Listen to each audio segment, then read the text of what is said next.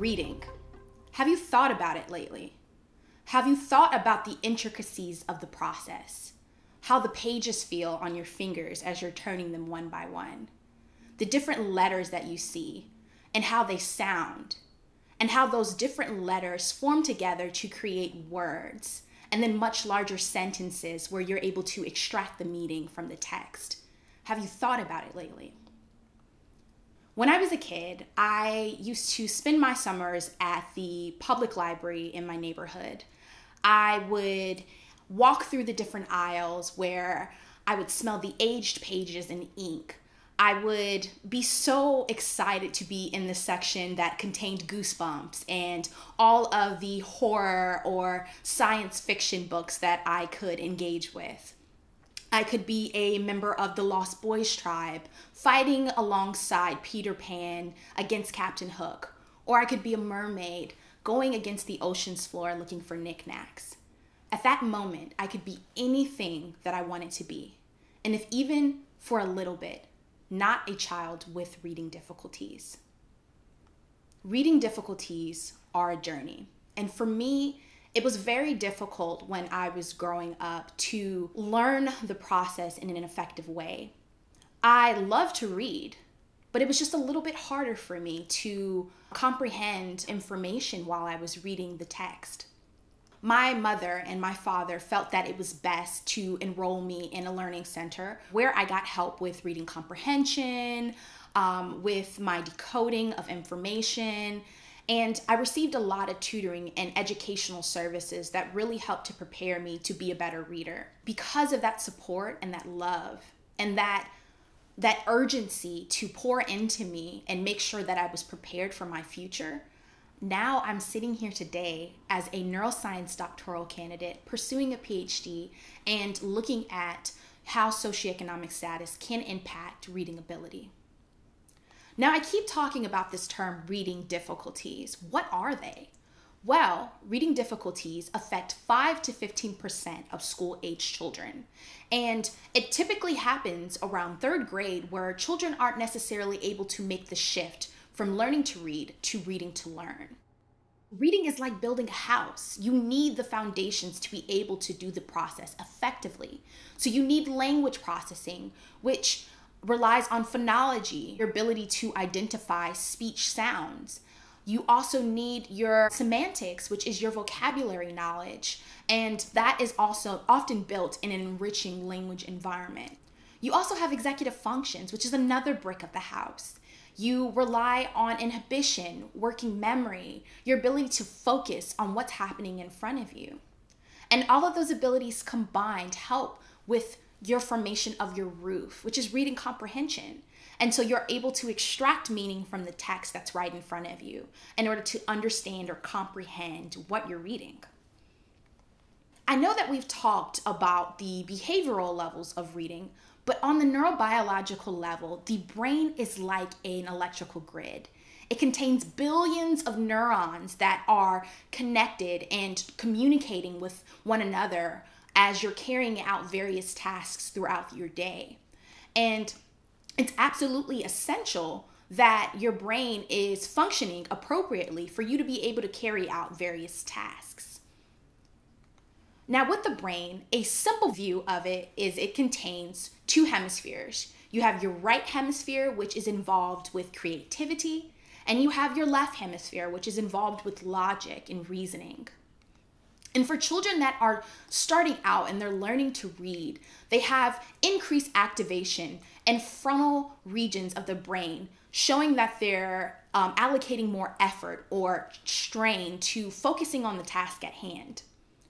But as children become more skilled readers, they rely more so on the left hemisphere of the brain through the usage of the language network.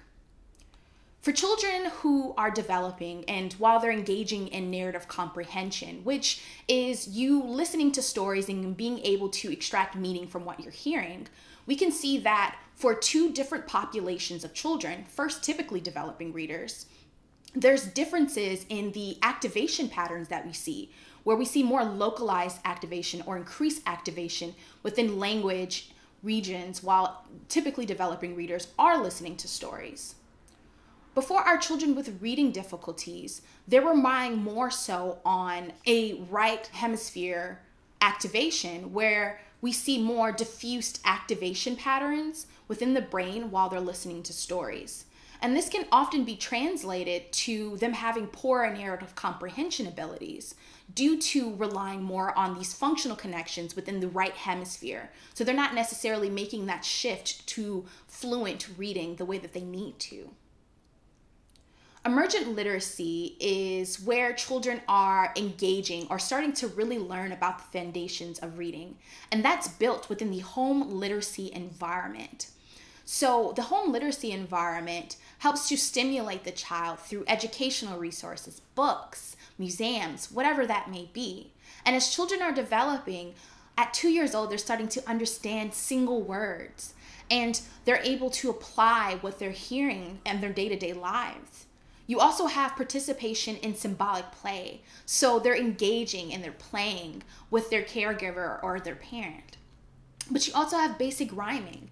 Kids are able to know the difference between the word cat and bat, and they know that those two words rhyme together.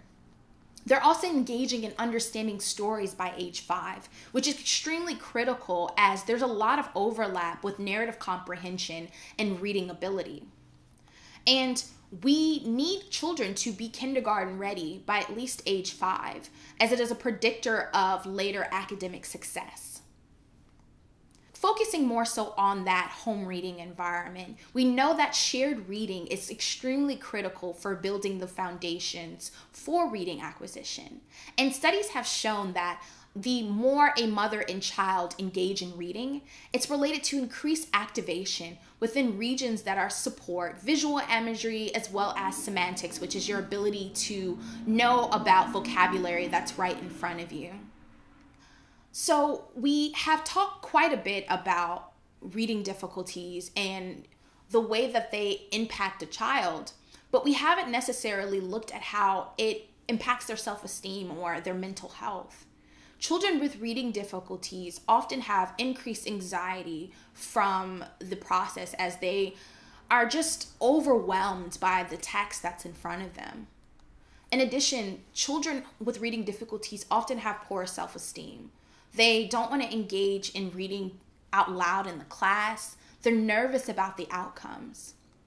Studies have also shown that it's related to school dropouts. And also, there's a large amount of the prison population that also have reading difficulties. So when looking at the environment and how it impacts our everyday lives, we know that reading difficulties often have a genetic component. However, there is quite a bit of literature that shows that the environment has extreme impacts on the reading ability for children. And so taking that model a little bit further and looking at how the environment can impact a child's development or now language development, we know that it relies on home literacy environment like we spoke about, but also maternal reading fluency is a critical component of reading ability as a child and a mother are engaging in that shared reading process. So maternal reading fluency has been shown to be positively associated with the synchronization of their child's future reading network while they're listening to stories. And so now that we know that maternal reading fluency is essential for a child's future reading acquisition as well as their reading related networks and the formation of those networks, what if that child's mother doesn't have fluent reading? Well, we know that it could be related to lower reading frequency, quality, as well as engagement during those extremely critical or sensitive periods during child development. So it's important to explore this concept a little bit further. So for our study, we had 12 4-year-old girls that were recruited for this study. And we also recruited their mothers who had an average age of 20 years old. These mothers were majority low income, and then 77% of them reported having a household income that was $15,000 per year. In addition, 67% of these mothers were African American. We now wanted to test these kids' abilities. Now that we had some demographic information on them, we wanted to see where they stand. And so we first wanted to look at nonverbal intelligence. And this doesn't require the child to verbalize anything, but maybe just select different types of patterns that may go together. And so for a task, they would have to select whether or not which symbol would go within the allotted pattern. And they would do this for a certain amount of time.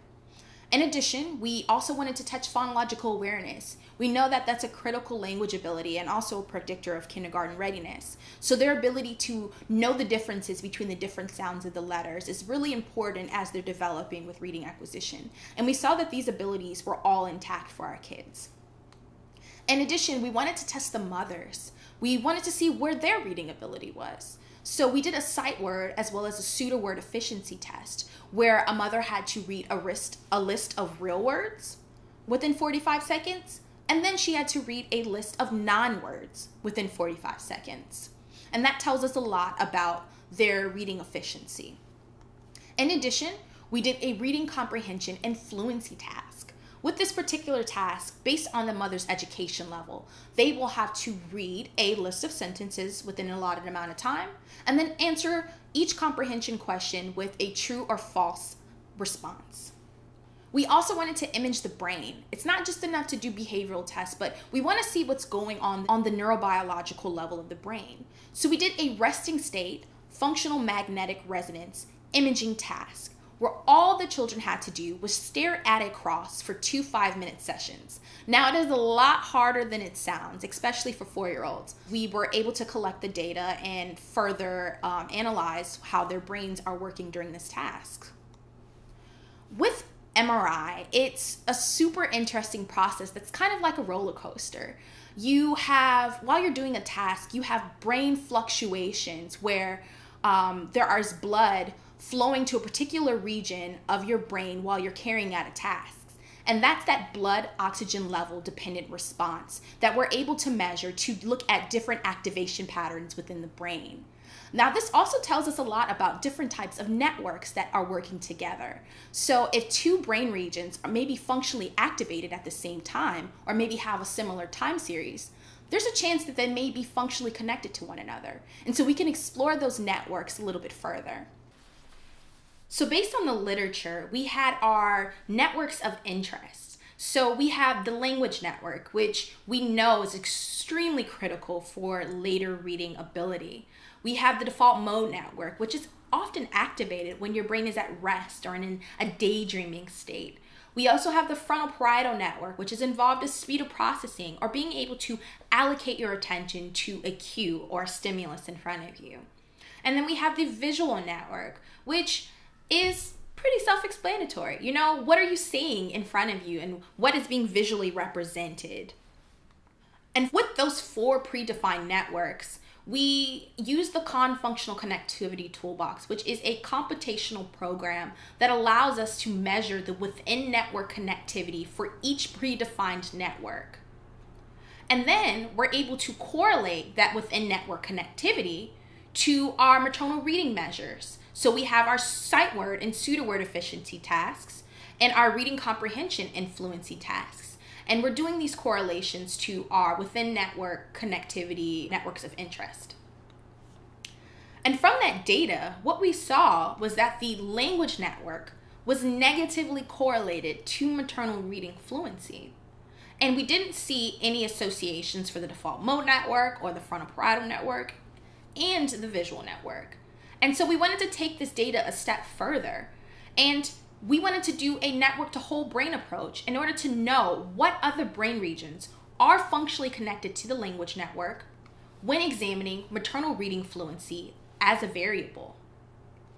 So we did this with the network to whole brain analysis, where we're able to look at the average time series of our predefined network, which will be the language network, and we are able to correlate it in order to see what other brain regions may be on that functional time series with our predefined network of interest. So for this data, what we saw was that maternal reading fluency was negatively associated with the language network and 8 other brain regions of interest. But for the sake of time, we'll only focus on 3. We saw that the left cerebellum and right cerebellum were functionally connected to the language network.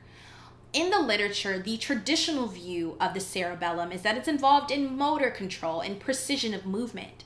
But the literature is now starting to show us that it's also involved in language processing, which is extremely important for later reading acquisition. We also saw the left frontal pole, which is functionally connected to the language network. And in the literature, the frontal pole is involved in attention, or your ability to allocate that focus to what's happening in front of you. And this negative correlation was also seen for those 5 other brain regions of interest that were functionally connected to the language network. So this atypical brain behavior relationship and this negative correlation could be really showing us a lot about how these children are operating, or how they're carrying out reading related tasks. So what we see was that the lower the maternal reading fluency, there's this increase in functional connectivity of the language network to brain regions that are involved in semantics, which is important for language processing, and cognitive control, which is important for attention abilities. And this relationship could be due to an increased neuronal strain to the language network, to these brain regions of interest, as children are having to allocate more of their attention or their focus to the language that is being said to them by their mothers who may have this lower maternal reading fluency.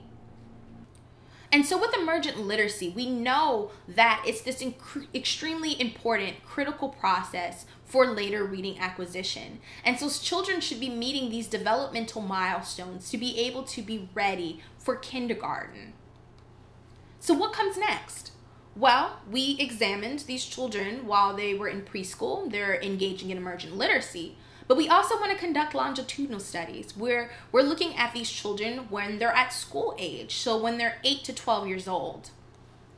And we want to know, by 8 years old, do these children have some form of reading difficulty, or have they been able to develop typically for their reading acquisition? We also want to look at other variables to kind of expand this model, where we want to understand what's the role of maternal education on reading related networks and later reading ability for children. How does this variable impact this process? So this data has real world applications. In the state of Ohio, 32% of Ohio 4th graders performed below the basic proficiency level in reading. And this is extremely critical because a lot of the children who had these deficits or had these difficulties with reading were either low income, African American, or Hispanic children, which shows that there are quite a few disparities in reading achievement for this demographic of children. So for me, it was very important for me to figure out a way to address this head on. And so I decided that Reading Awareness Month needs to be represented in the state of Ohio. And so I reached out to partner organizations within Cincinnati, Ohio, to be able to see if they would be interested in a book drive where we collected almost 700 books for K through 6th grade students that would be equally distributed for them to be able to set up their own at-home library. So it was a really amazing initiative, and more than ever during the pandemic, children deserve to have literacy materials in their households. But also, we were able to submit a resolution to Cincinnati City Council. And although it didn't get passed in March because of coronavirus, we were able to get it passed when Cincinnati City Council was able to resume in September on the 2nd. And it was so amazing to be able to watch this live stream and know that we have these elected officials that are also on board with knowing that reading should be a priority for elementary school students who are growing up within the Cincinnati area.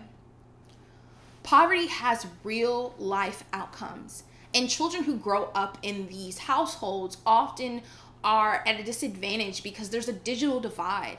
They don't have access to computers or to internet, which can really impact their educational outcomes.